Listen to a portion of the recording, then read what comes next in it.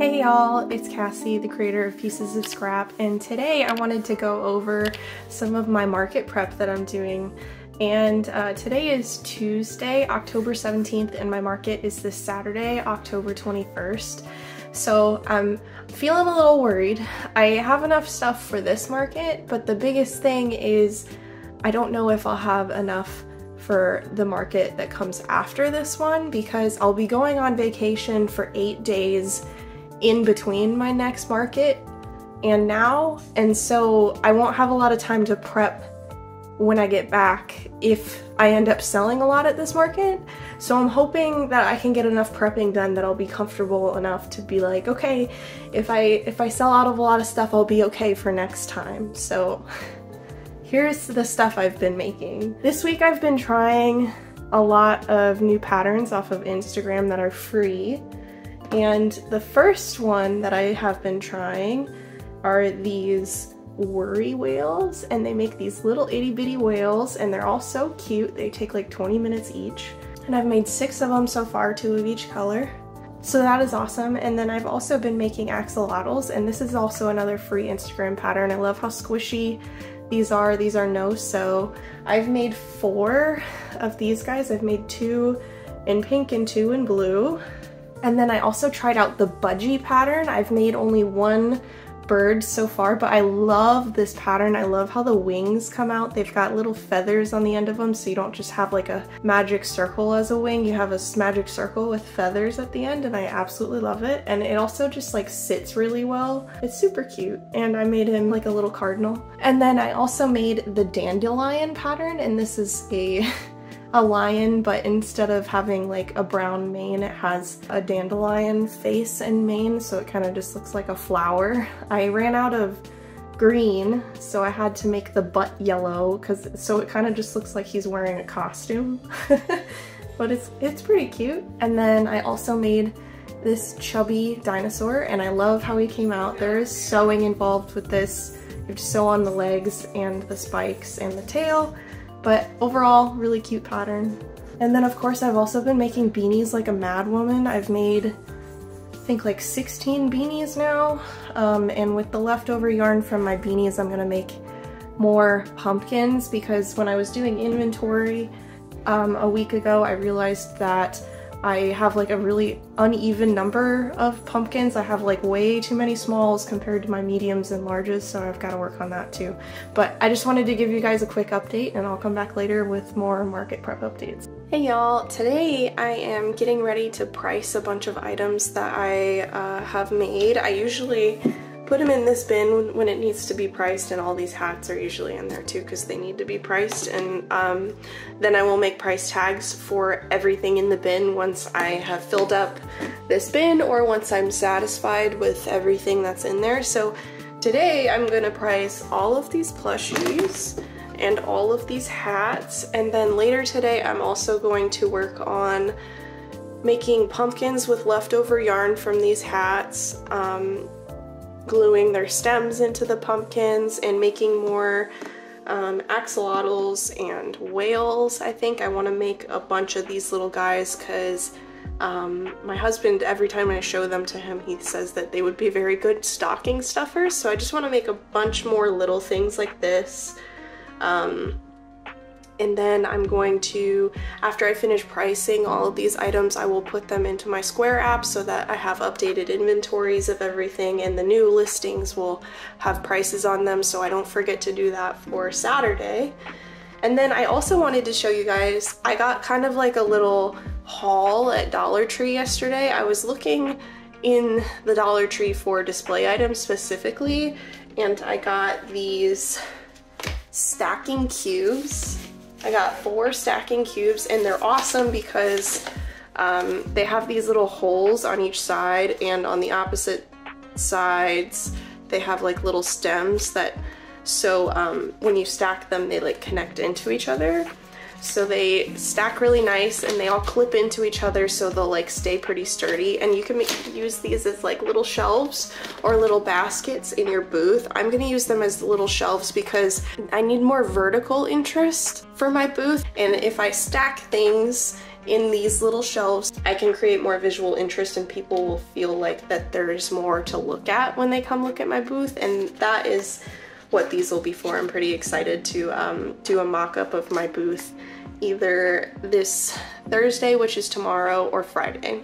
In addition to these cubes back here, I also got some more of these little chalkboard signs, and I got the ones that you can sit horizontally, but these are really cool. You can just lean up against stuff if you want a vertical frame too, but they have the kickstand for the horizontal. But I found that these are really awesome for my wire mesh cubes, but also they'd be really awesome for this because you could just stick the, actually you can't really see that, can you? You can just stick the kickstand into one of the holes and then it'll stay there. And you can also just lean it up in there, whatever you need to do. And then the other thing that I got that I'm really excited about is I got this organizer. I got 2 of these because I didn't know how many I needed, but I got 2 of these and I got it to organize all my safety eyes because prior to putting them all in here, all of my safety eyes were in the packaging that they came in, and so they were all in these little itty bitty plastic bags, and not all of them were sealable. Yeah, so I thought I'd hang out with you guys today while I price items. Usually what I do here is I'll count up how many of an item that I have. So right here I have 4 of these beanies and they're all the same price. They're $24 each. So I'll make 4 tags that are for $24, and I already have all of these pre-cut. But basically what I did is I took a piece of construction paper and I just folded it in half over and over and over again until I got the size that I wanted. These are pretty small, and then once I cut them into those sizes, I added the little triangle at the edge so it looks like a price tag, and then I used a hole puncher to hole punch in the middle of those little triangles. And all I do now is I write down the price on each of these on both sides so that it's double-sided, and then once it is done, I have these pieces of yarn and I just use a crochet hook to insert this through a loop, and I will just tie this end in a knot and trim it so that there isn't a lot of excess there. And that is how I attach my price tags. And I like that all of them are the same color. I can see in the future, or if anybody wants to do this, you could even color code your price tags. So you could have a sign that says red price tags are this much, yellow price tags are this much, etc. Hey guys, so I've been kind of struggling the past couple days because I picked up a little bit of a cold. I'm sure you can probably hear it in my voice. I have a sore throat and I'm congested, and I haven't had a lot of time to like make things. I spent a lot of yesterday unraveling a quilt that I started with some yarn that I'm actually going to repurpose for pumpkins. So today I'm going to make pumpkins. But first, I wanted to do a mock setup for you guys. This will be the first time that I'm in an outdoor space and have the 10 by 10 limitation to my space since my first market. And I had some new ideas since my first market. So I'm gonna go outside and do my mock setup, and I will film me doing that so you guys can kind of see how I determine where things are supposed to go and what I want it to look like. And you can kind of see what I was talking about with my vertical interest. I wanted to add some vertical interest, so I'm going to try to do that a lot more today, I think.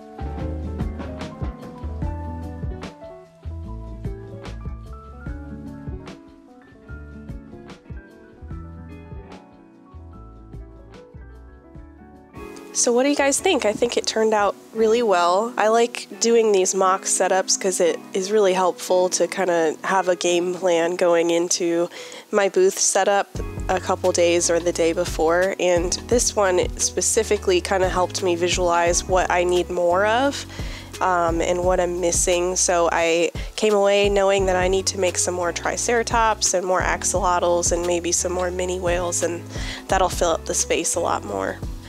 I was a little worried about where my adult beanies were gonna go, but it turned out they fit kind of perfectly in front of these little cube shelves that I bought. And if you'll also notice, I also didn't put any of my earrings up just because I was feeling a little lazy. It's kind of a time-consuming process to do that, so I put up where the board's gonna be, but didn't put any earrings on it. Hey y'all, so it is Friday and I'm currently working on making some pumpkins. I'm trying to make it so I have an even number of all my pumpkins. Right now I have a ton more medium pumpkins than I have small or large. And then after I'm done with pumpkins for the day, I'm going to try to get some more mini triceratops done. I am completely sold out of my blue triceratops. I had 2 and I sold both of them, and so I have none. And then I only have 1 yellow one, and then everyone else I have at least 2 of. So I'm gonna try to even out that number, and I'm gonna try to make some more axolotls. But on top of that, I have like a lot of other things I'm trying to do today. I just got back from lunch and grocery shopping because I won't have, normally I do my grocery shopping on Sunday afternoons, but this Sunday will be very busy for us. So we had to get our groceries on a Friday this week, and then tomorrow, Saturday, obviously I have the Peanut Festival all day, so we won't be able to get groceries tomorrow. So we ended up doing it today. Still have to work out at some time today, and my husband wants me to give him a haircut today, so I have to make time for that as well. Already did laundry, so I have all my like little kind of annoying chores done. It's just really trying to get done a couple more things, and then just making sure I have everything ready for tomorrow. And then on top of that, I kind of talked with my husband on the way home today. I was thinking about switching my shop over to Etsy, because at least that way I'm not the only one marketing my shop. At least Etsy like naturally pushes my content, and so I wouldn't have to, you know, keep shouting out my store constantly online. The reason I've been hesitant about Etsy is just because I've heard there's just a lot of ways that they get money out of you, and you know, there's a trade-off with that where they actually like push your content and stuff like that, and you don't have to worry about, you know, buying ads for ad space so that people will actually look at your store. You know, I was just thinking about it, and if I want more online sales, I really need to switch to Etsy. Ko-fi just doesn't seem like a good alternative to Etsy because people don't really trust Ko-fi. There's not like enough name recognition there. And then on top of that, you can't just like go to Ko-fi.com and like search for something that you want. You have to know somebody on Ko-fi and have their link to look at their content on their store. Whereas Etsy, you can just search, hey, I want a crocheted cow or whatever, and it'll show you all the results from any creator that has made a crocheted cow. And then that way there's not a lot of like extra work that goes into getting your store recognized by people and stuff like that. But overall, I'm hoping that I'll get some more online sales this way. I'm currently getting no online sales through my Ko-fi shop, so it will be a step up regardless, because I hope I will at least get one sale from my Etsy store. And then I'm still kind of getting over a cold. I think it's mostly allergies at this point. I'm just like really congested and my throat's itchy. Took an allergy pill a couple hours ago prior to leaving the house, and it definitely helped. So I'm hoping that if I take one tomorrow, that will help me from getting worse while I'm outside all day. But I've noticed that I have been getting better each day, which is all that I could have hoped for. I was worried that I was gonna keep getting worse, but the weather's getting warmer, so it's like It's not making it harder for me to recover from whatever this is, which is awesome. Here's my pumpkin so far. I've got to get this, my pumpkins are just worked in a rectangle, and the large ones are 6 inches tall by 15 inches wide, so I think we're about 2/3 of the way to my 15 inches. And then I was also thinking I'll have a lot more extra yarn of this color, and I can work on that at the Peanut Festival, so I'll have something to be working on, and I can just work them up really quickly. I don't need to sew them closed or anything like that. I can just leave that for when I'm at home, and that way I don't have to worry about bringing a needle or anything like that. I could just bring my hook and the yarn and just work that way. Oh yeah, and I didn't mention on top of that, this is the video that's coming out this week, and today's Friday. Today is the day I'm posting it, so I also need to make sure that I edit this video in time to go out today. And I think it will go out later today rather than earlier today. But at least I'm posting on Friday, because last week I couldn't post on Friday. I didn't have enough time to even make a YouTube video. Anyway, I'm gonna finish up this pumpkin, and I think that's all that I will show for this video since it has to go out today. So hope you guys enjoyed this market prep video. Next week's video will be my market recap to see how that went, what things sold.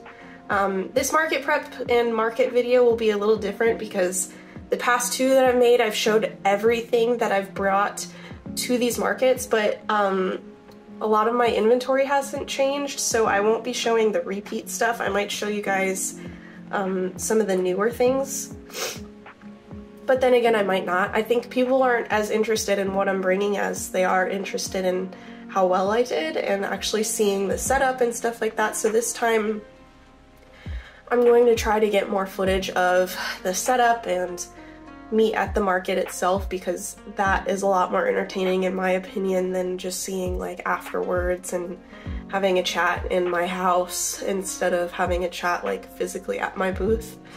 And I will also try to get some footage of the actual event too, not just my booth. So anyway, thank you all so much for watching. Make sure to leave a comment below and like this video, and if you like my content, make sure you subscribe. I put out new videos every Friday. So thank you all so much for watching. Have a great day.